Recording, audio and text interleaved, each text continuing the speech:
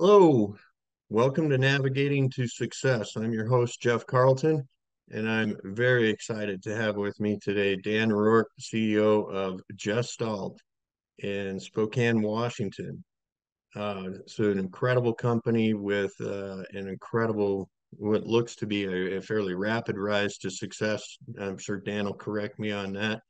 But without further ado, I will toss the talking stick to Dan to introduce his company, tell you what they do, and we'll dig into how they got started later. Awesome, glad to be here. We are a digital healthcare company focused in the pathology market. Pathology is really the world of, think of if you have a tumor or a biopsy or a skin graft or or a skin lesion or a mole, things that you're worried about. If those are scraped or biopsied, that material ends up in the hands of a pathologist. The pathologist's tool of choice today is a microscope. So they take that tissue, it's actually put on a piece of glass, it is stained to bring out the cellular content and the tissue content so that they can see the offset. And their world is really looking for abnormal in a world of normal. And what we do, instead of using a microscope as their tool of choice, we give them a computerized solution. Think of the world of radiology. When they went digital 20 years ago, they used to be using film. Film was put on a light box on the wall. They had all of this manual handling.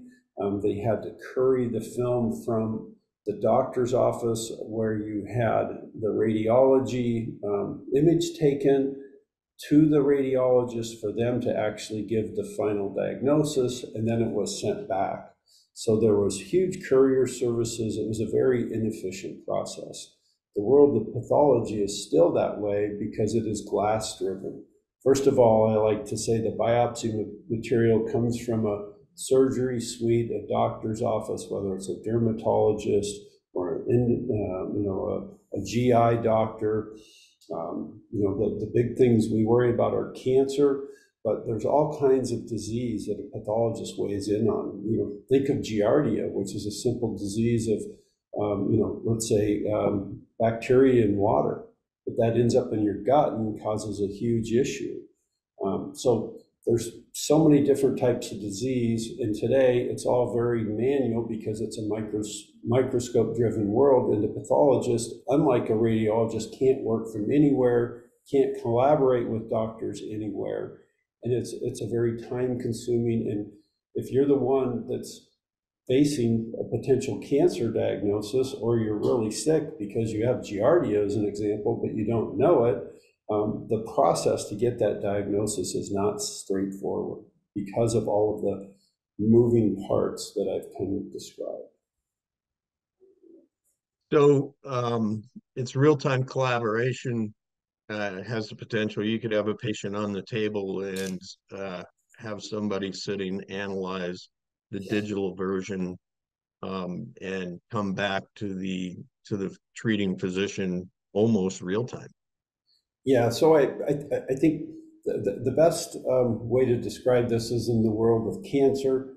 If you're in a surgery suite and they're trying to remove the tumor, when you wake up, the words you want to hear are, "Did you get it all?" or "I got it all," right?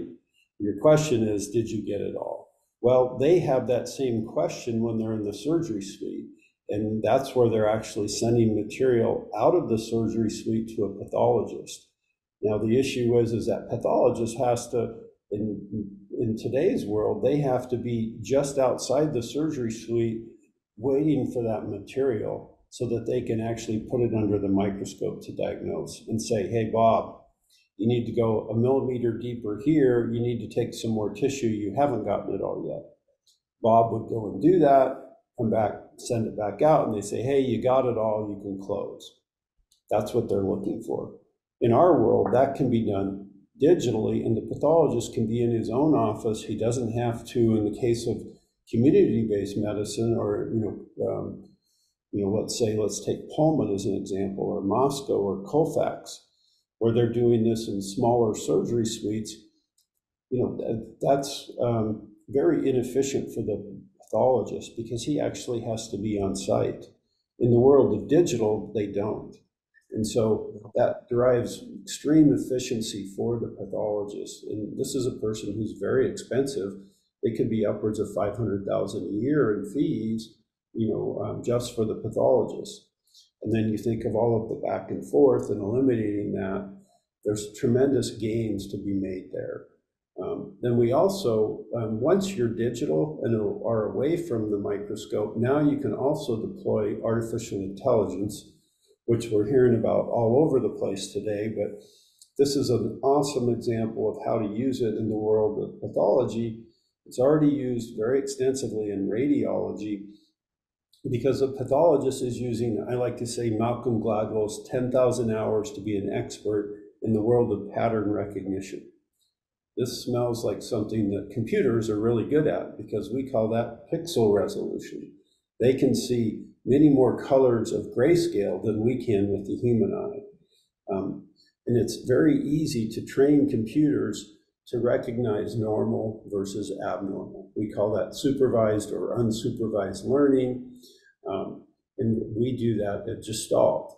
We build artificial intelligence or AI algorithms to count normal versus abnormal cells in the world of, let's say, prostate cancer, form Gleason scores and positivity scores for cancer. We like to call that cancer grading. Nobody wants to hear that you're, terminal or, phase 4, in terms of, where your cancer is. Right. And thanks. You answered my next question because AI is a hot topic right now. I had one guest that said if AI isn't on your roadmap for the next 12 to 36 months, you're already in a decline. So it's incredibly important technology, even if it's to take menial tasks off your plate or count normal versus abnormal. So Yep. that's it's fantastic. You seem like you've been on that track for a long time. So let me back up a little bit and get back to the business side. What was your inspiration, your passion, the spark that led you to start Gestalt? Well, I can't take credit for the idea. Inland Imaging here in Spokane, and they're actually across several states, including Montana, where you're located.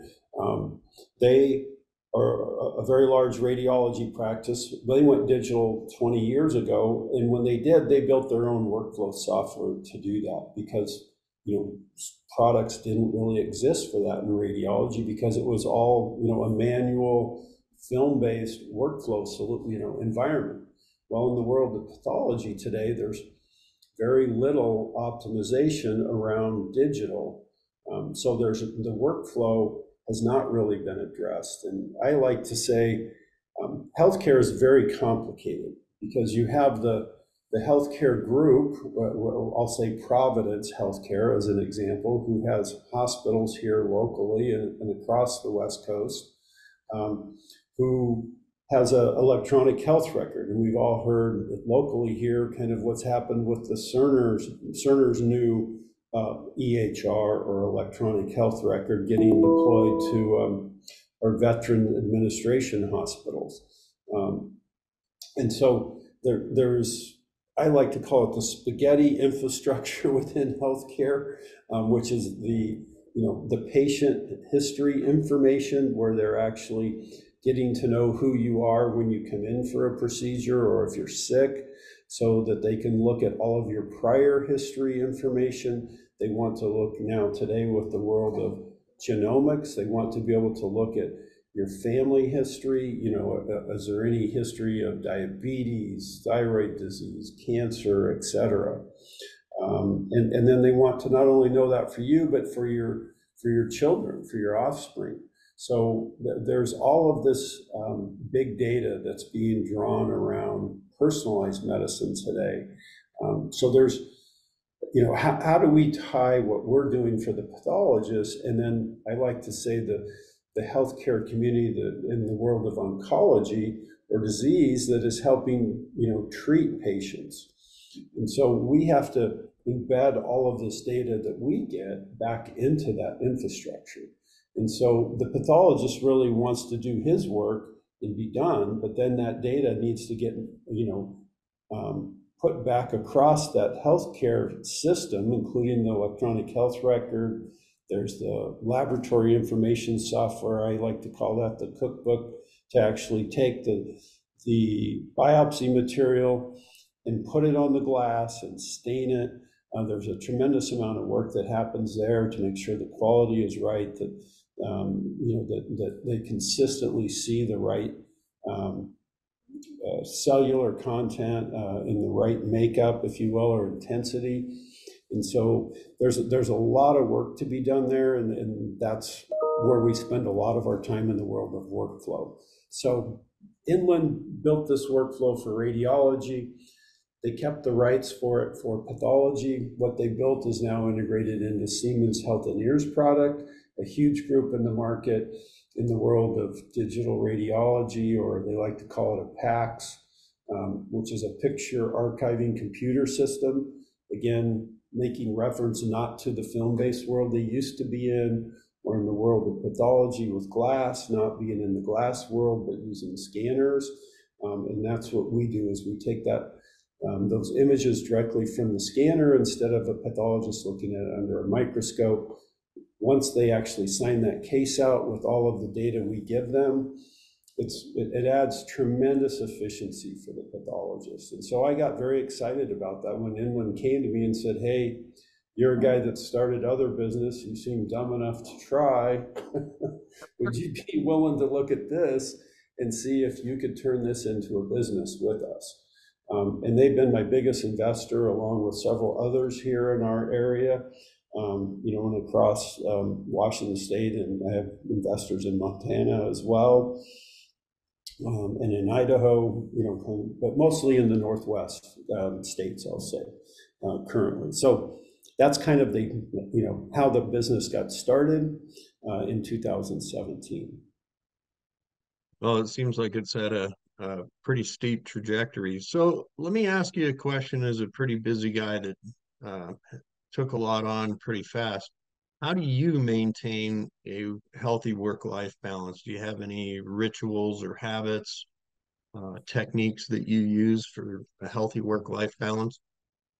That's been a lifetime challenge, I'd say. But yeah, it's a great question.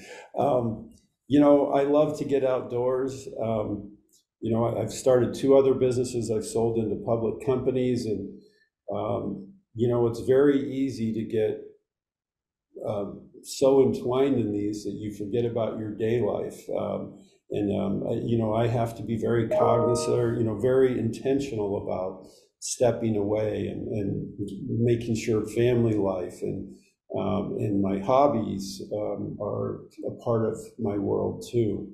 I love to be outdoors, so last night, even into the dark, I was on a bicycle, which is a great way for me to kind of keep my spirits high and revigorate myself. That's just one thing that I like to do. Do you find that you have to block schedule your leisure time into your calendar? I certainly used to. I've gotten pretty good at being, more intentional and cutting things off than I have in the past. But, I just went through a 2-week spell where I think I logged 120 hours plus in 2 weeks. Not to mention the airplanes I was on. I think I put in 18,000 miles in those 2 weeks. From here to Manhattan to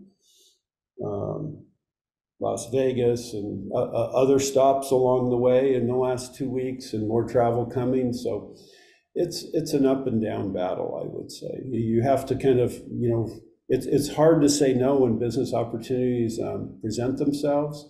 I have almost 30 people on the team now. So, we are getting, more bodies to kind of attack the commercial side of what we're doing and our development efforts.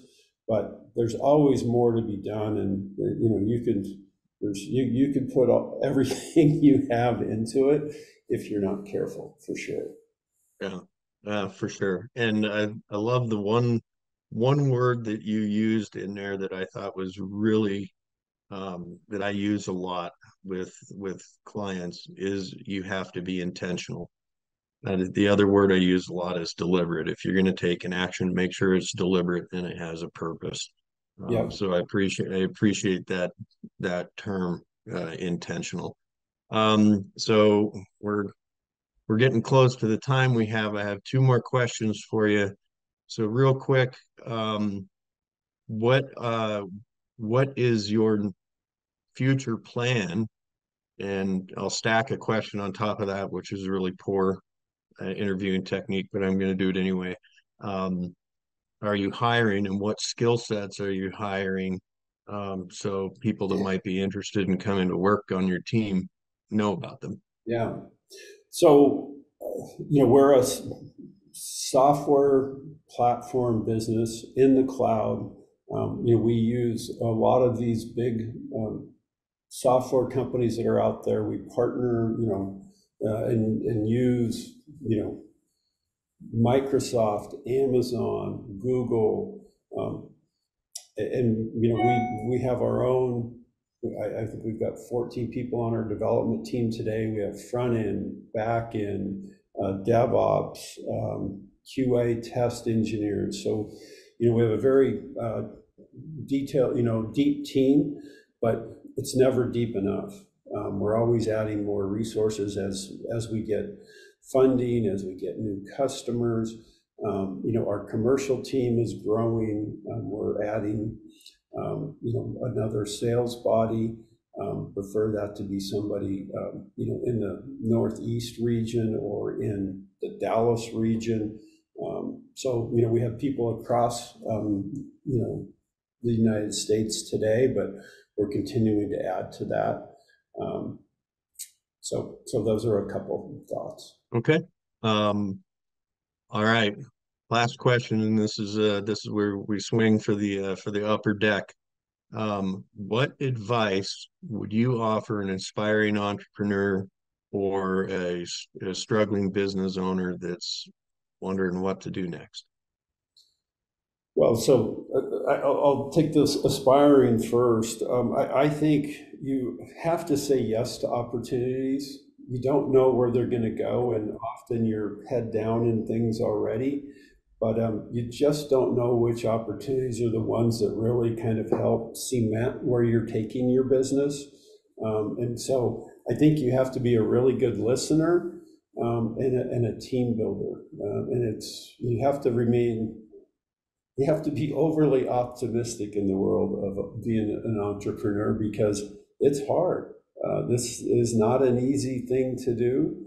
Um, and in the world of technology, you're up against some really big players that come to the space. But I think you have to stay very focused on little things. Find people that are passionate, in my case, pathologists that aren't happy with the products that they have today and the way they're actually doing their daily job, and innovate with them. And to me, that's the exciting part of what we do, is finding ways to innovate and have customers that help us build that innovation. We have a very bright team that wants to make pathologists successful. And I think that's one of the differentiators is we have a really good way of listening, leaning in, and then trying to be intentional about how we develop and build out that product and get their buy-in that the direction we're going is the right one. Fantastic. Well, Dan, thank you for your time today. I appreciate you sharing your journey with us and your wisdom, and hopefully it helps somebody out down there. So you can chalk up and put digital or virtual mentor on your resume. And for everybody that watched this episode, I look forward to seeing you on the next episode as we continue to explore business journeys.